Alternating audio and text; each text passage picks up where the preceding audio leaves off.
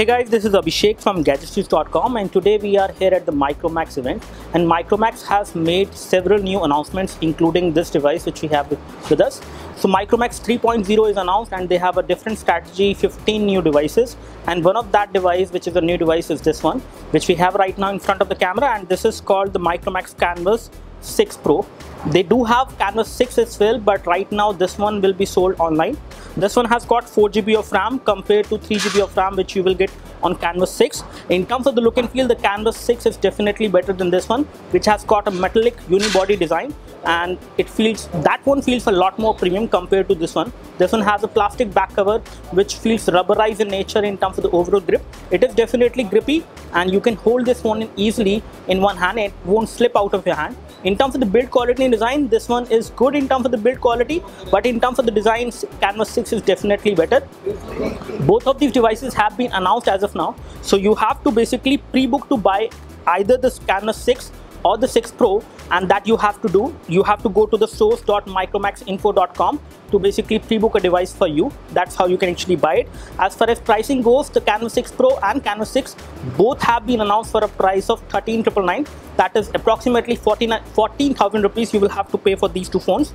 As far as differences are concerned, the Canvas 6 Pro which we have right now in front of you has got 4 GB of RAM compared to the 3 GB RAM on Canvas 6, and this one also have a difference in the camera. This one has a lower camera of 5 megapixel at the front compared to the 8 megapixel camera which we have on the Canvas 6, and we have 13 megapixel camera at the back side which remains the same on both the Canvas 6 as well as the Canvas 6 Pro.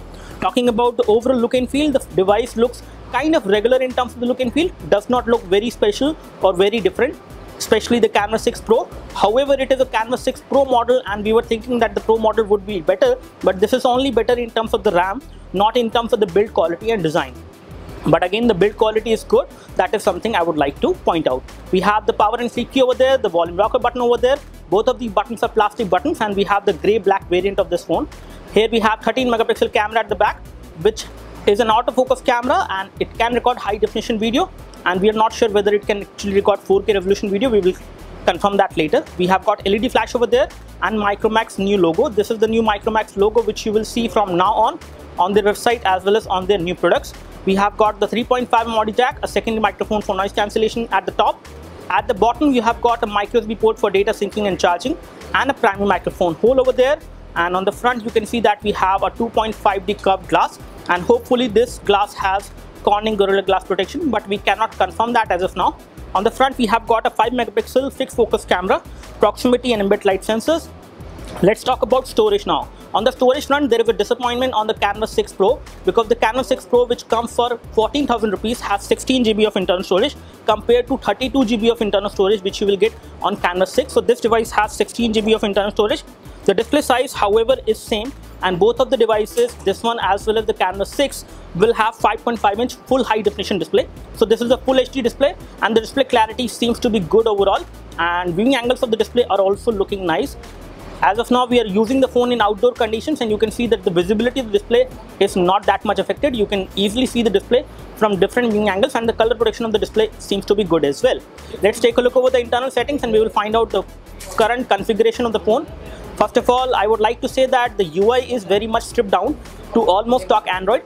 Yes, there are certain level of customization on this device as far as UI is concerned, but still you are getting Android Lollipop 5.1, which is a kind of a disappointment, but that's how it is.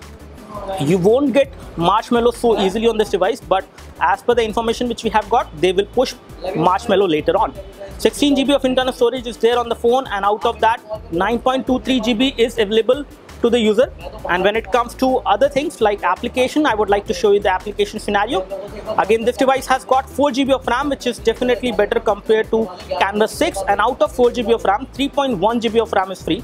That means it is going to be good in terms of the overall gaming performance, I believe, because it has got the latest MediaTek processor as well, which is a good processor overall. An octa-core CPU is there, which is clocked at 2 GHz, and this is the MediaTek Helio chipset which we have on the phone, which is definitely good for a device like this, which has a big display. The display clarity is good, and performance-wise, it should be good, and we will test that later.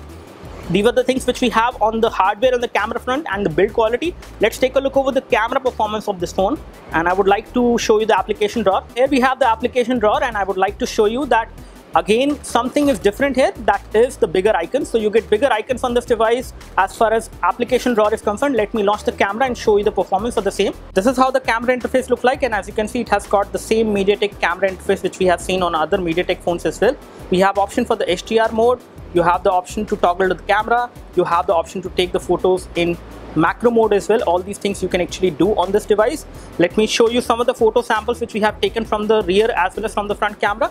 So this macro shot has been just taken right now, and this looks like to be good in terms of the colors as well as in terms of the details overall, which you will get when you take a macro shot. This is kind of a shot in which I have taken this cylinder in low light situation, but still the clarity is not missing. I can read the text, which is definitely good. So camera performance from the rear is good, if not great. And this is a zoom shot which we have taken, and this has came out to be good, I would say, in terms of the clarity as well as in terms of colors. And we have taken this as a normal shot as well. So this is how it has been taken in a normal level, and this is how I have taken this shot in a zoom level, and still it is clear, I would say. Talking about some of the photos which we have taken from this device, this is one more photo which I have taken, and this has also came out to be good overall. In terms of details I was expecting, the colors I was expecting. So daylight shots are coming out to be good, and when you take a photo in a kind of a scenario in which you are against light, this is how the selfies are going to look like. The front camera is not so impressive, I would say, but still it is okay for a device like this which has this much of price which you have to pay for this phone. So this is all we have as far as the quick hands-on overview of the new Canvas 6 Pro. One thing which I can say, that this device is not looking great in terms of the build quality. This is the first impression I have. And in terms of connectivity, there is no compromise. However, we have got two SIM card slots over there. As you can see, this is the nano SIM slot, this is the micro SIM slot, and we have a dedicated micro SD card slot as well. And the battery on this device is a 3000 mAh battery. Again, not too big battery for a device like this. It should have been a bigger battery, I would say, but they have given only 3000 mAh battery. And here we have the loudspeaker. The overall impressions of mine on this particular device, I would say, are going to be average. The device seems to be good in terms of the display, the device seems to be good in terms of the hardware, but in terms of the build quality and design, the Canvas 6 Pro does not impress me. That is something I would like to say. And camera performance is again good, if not great. This is all I have. In case you have any queries and questions for this device, please leave your queries and questions in the comment section below. You can like this video if this video helped you by clicking the like button below. You can subscribe to our YouTube video channel for more videos like this by clicking the subscribe button below. Thanks for watching this video. This is Abhishek signing off. Thank you.